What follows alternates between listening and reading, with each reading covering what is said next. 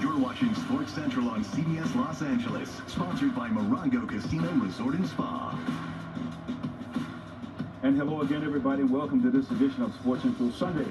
I'm Jim Hill, joined by four-time PGA champion Duffy Waldorf. You just saw it right here. It's absolutely incredible. Jon Rahm is this year's Masters champion. And when you think about it, for all that we know about Jon so far, Jon has been the stoic guy, didn't smile very much.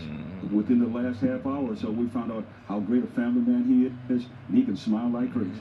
He took his hat off, and he smiled, and we go, wow, there's a lot more to Jon Rahm than, I mean, when you're out there, you're grinding, your head's down, you really want to focus on the task at hand. But then we learned that, you know, his love of the game and the legacy of the sport.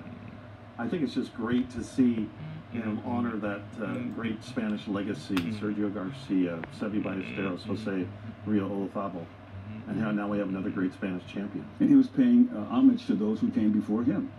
100%. He looks like he really appreciates the history of the game and wants to carry that legacy on, and obviously maybe put his place, you know, with all these major championships he's put on recently. He's going to be a factor for many years. You better believe, many, many years. All right, my friends, what do you say? Let's take a look at the highlights from today's final round at the Masters at Augusta National. And here we go. We're going to talk about Brooks Koepka.